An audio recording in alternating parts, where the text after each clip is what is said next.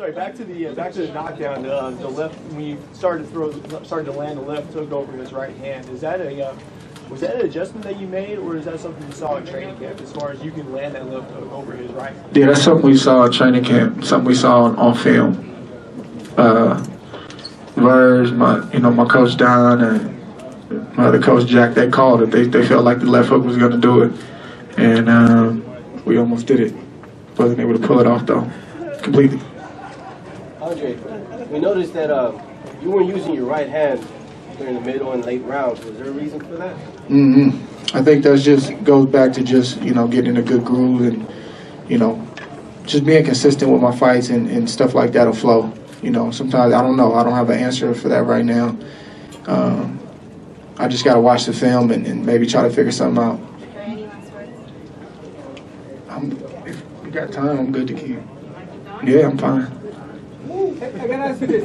Nate Diaz originally choked out McGregor. That's the homie. You homie. spent time with him in the ring. What was it like to spar Nate Diaz? He's hard to fight. I mean, he's really hard to spar, really. And they call it the Stockton slap because he'll slap you to death, man. And I don't mean that in a bad way. Like, am I supposed to be drinking this because they sponsored this? Can I? It's a good look, though, right? I like this flavor. He helped me get ready. I sparred with Nick and Nate. When Nate helped me get ready for Chad, and he always comes in shape, and he throws a million punches from a million different angles.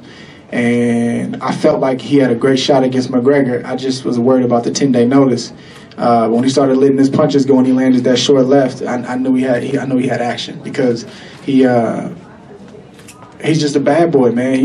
They don't care, man. They just come to fight. So I'm happy, man, because I know they don't always get the credit that they deserve. And for him to come in and upset the apple cart like that I was so happy, man. It was 2 boxing matches on that night, and I didn't watch any of them.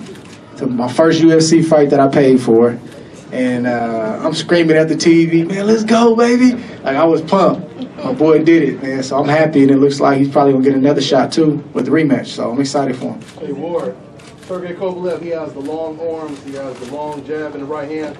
Do you plan on fighting him different than Barrera, like more on the inside, or how do you fight someone like that? I don't know right now, man. We gotta figure it out. I feel like that's the mark of a champion. Is somebody who finds a way.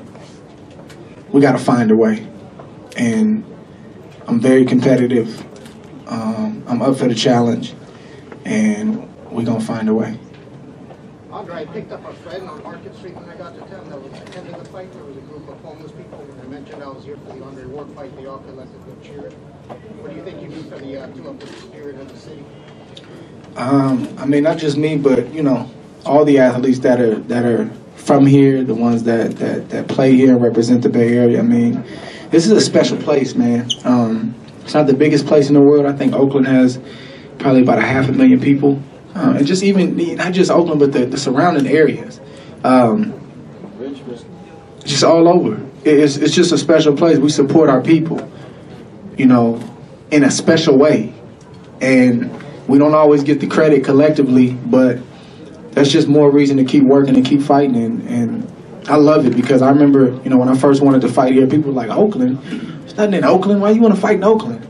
And I just kept believing. I kept pushing for it. I kept asking for it. And now, along with myself, guys like Marshawn Lynch, Damian Lillard, the Warriors, Draymond, Steph, Clay, all them guys, like, now on the national stage, everybody knows about Oakland, California. So it's a beautiful thing.